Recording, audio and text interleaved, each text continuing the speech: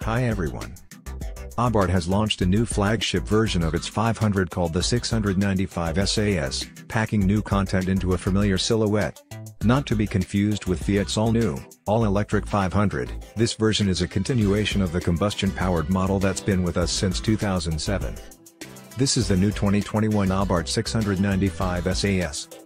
It's a limited edition version of the Italian brand's compact hot hatchback which, thanks to some lightweight panels and some extra aero, is now the fastest model in the company's lineup.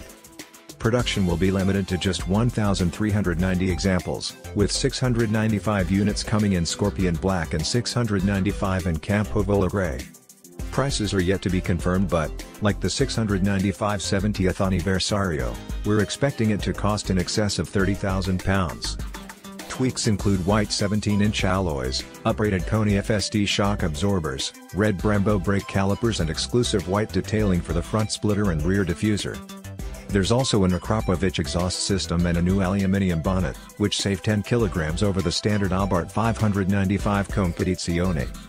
The Abarth 695 Esseesse also features the same manually adjustable tailgate spoiler we first saw on the 695 70th Anniversario.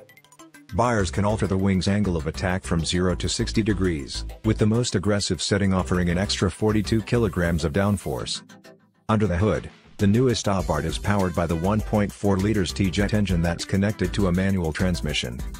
The power plant makes up to 180 horsepower, 134 kilowatts, and 184 pound-feet, 250 newton-meters, of torque, allowing the small hatchback to hit 140 miles per hour. 225 km per hour, with the spoilers set at 0 degrees.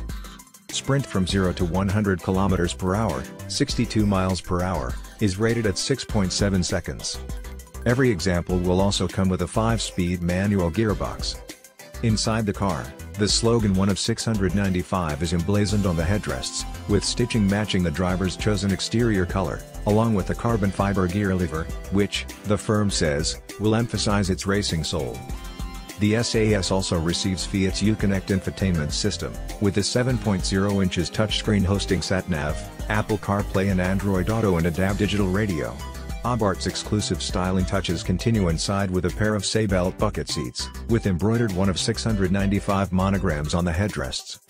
The gear knob has also been swapped for a carbon fiber replacement, while the dashboard is trimmed in Alcantara and features a laser-cut 695 Esseesse badge on the passenger side. Abarth says the new 695 Esseesse was inspired by the 1964 model of the same name, which was fitted with a package of tuning parts designed by Carlo Abarth. Like its latest grandchild, it was also a limited edition model, with just 1,000 examples built. The classic 695 Esseesse had a slightly larger displacement engine than a standard Fiat 500, at 690 cc. It produced 37 bhp and allowed the dinky city car to hit a top speed of 87 miles per hour. Straight line speed was never the focus for the original 695, though. Instead, the upgrades were designed to make the car more fun to drive, and more usable, on everyday roads. If you thought the all-new, all-electric Fiat 500 spelled the end of boisterous Abarth hot hatches, you'd better think again. This is the new Abarth 695 Esseesse and it's the quickest one yet. But we can't help but think the time is fast approaching for Abarth to give us something a little bit different. Since the demise of the 124 Spider and various Punto models before it, Abarth's entire lineup has been limited to the current 500, a model that is, in essence, nearly 15 years old. With the new all-electric 500 now here, how Abarth goes about turning it into a high-profit performance model. Abarth's long-standing 500 is still going strong, but for how much longer?